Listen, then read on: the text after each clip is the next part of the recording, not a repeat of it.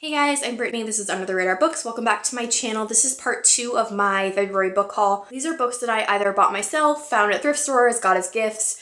So let's get started. The first one is one that I've already read. It's a very short little graphic novel novella called The New Ghost by Robert Hunter. It has very stunning artwork. It's a very interesting story about a new ghost and how he learns to be a spirit, and it's very interesting. I gave it 3 stars. I did enjoy it. I really wanted more to the story, I think, but that's hard to do in such a short little novella. So if you're looking for a quick little read, I would recommend this one.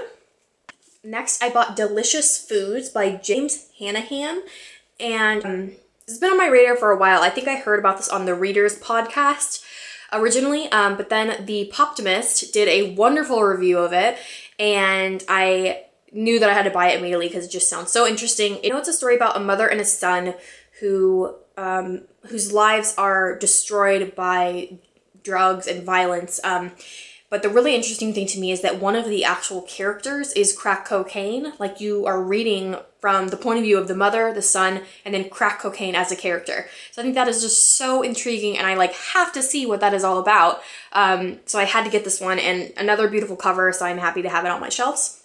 Next up, I found this at a thrift store, and I love fairy tales and folk tales, so I couldn't resist. It is Scottish folk and fairy tales, and since I will be taking a trip to Scotland later this year, I think it would be really fun to read these and, you know, familiarize myself with some of the folk and fairy tales that are in Scotland. Next up, I've been wanting this book for so long, and I finally just bit the bullet and bought it for myself. It is Heap House by Edward Carey. And I can't remember where I originally saw this. I know it's been on quite a few booktube channels.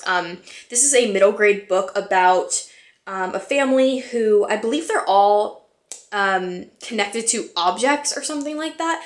But it looks very dark and very haunting, and it is illustrated with these fabulous illustrations, which I absolutely love when middle grade books do that. So it just looks very unsettling and dark and just like something I'm really gonna love. Next up is this gorgeous book, Ghostly, and it's a collection of ghost stories introduced and illustrated by Audrey Niffeneger, which I am a big fan of. I have read all of her graphic novels and her novels, and I just adore her as an author. She does really, really fabulous things. Her writing style is fantastic, and as an artist, her drawings are just beautiful and haunting, and I love them. So I'm so excited to own this. I love ghost stories. It's something that I loved as a child, and so it has stayed with me throughout my life, and I'm really excited to pick this up. It's quite hefty, and I'm definitely excited. I might save this for her Halloween and just kind of like dip in and out of it around that time. But yes, I'm so happy to own it. Next up, I grabbed this short story collection for a great price. It is Daydreams of Angels, stories by Heather O'Neill.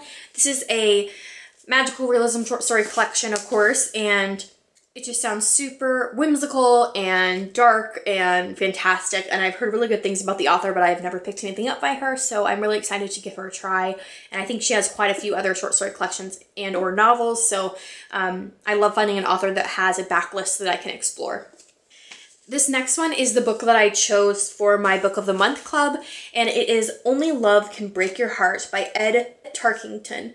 And this was recommended by Liberty Hardy, who I love, is on the All the Books podcast, and she talked about it on there. And then when I saw that it was a selection for the Book of the Month Club, I had to give it a try. It's not usually the type of book that I would go for. It's a realistic book about 2 brothers and their relationship and their struggle. I believe one of them disappears and the other one has to kind of either try to find him or deal with the loss of him being gone. And I've heard it's a very, very powerful read, and I'm really excited to get to it. So next, I talked about this in my TBR for February. It is The Readers of the Broken Wheel Recommend, and it's by Katarina Bivald.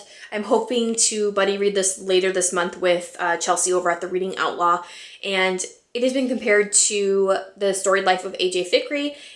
It's about 2 girls who are kind of pen pals. They have a very similar relationship to like 84 Charing Cross Road, where they write books write letters back and forth and send books to each other or something along those lines.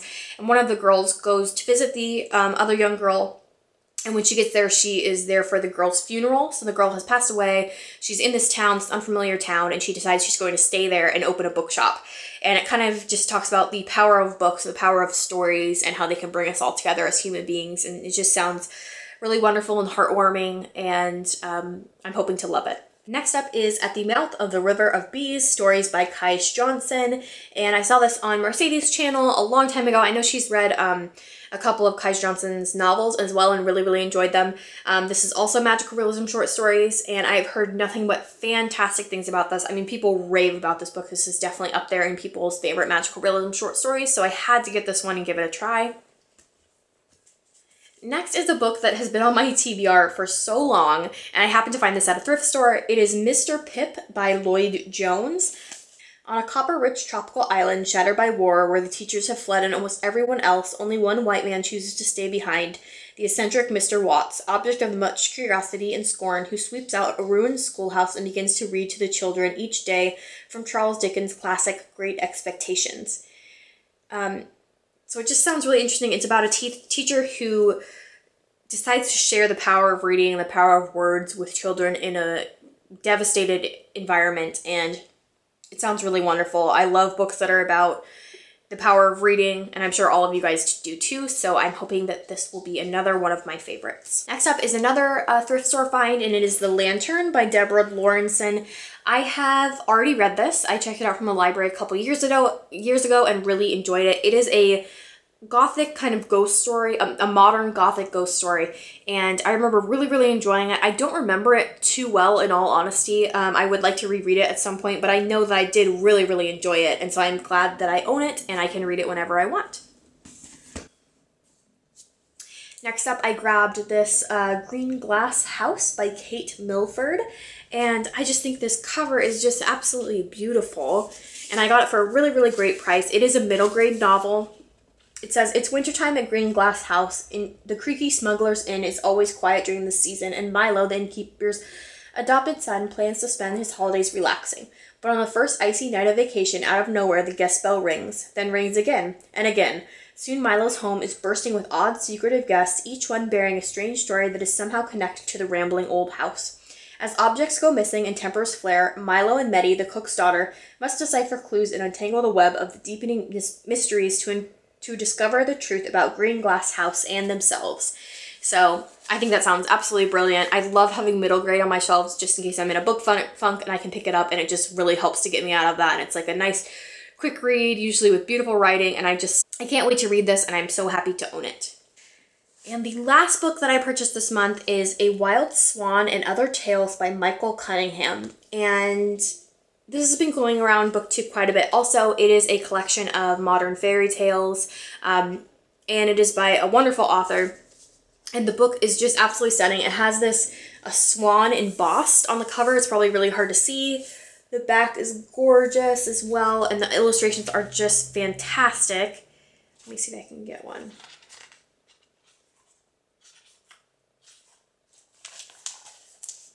Isn't that just beautiful? So I knew that this was one that I really wanted to own and have on my shelf so that I could reread it whenever I wanted, and I'm very happy and excited to get to this one. So that is the end of my book haul for this month. I know it was a little long. I got almost all of these secondhand or at thrift stores, so I'm really happy about that. I didn't spend too much money on them, and I'd really like to know if you guys want to read any of these, if you're going to be adding them to your TBR, or if you've already read them. Please leave me some comments down below so we can get talking, and I really hope you guys are having a fabulous month already, and I will see you in the next video, and until then, happy reading.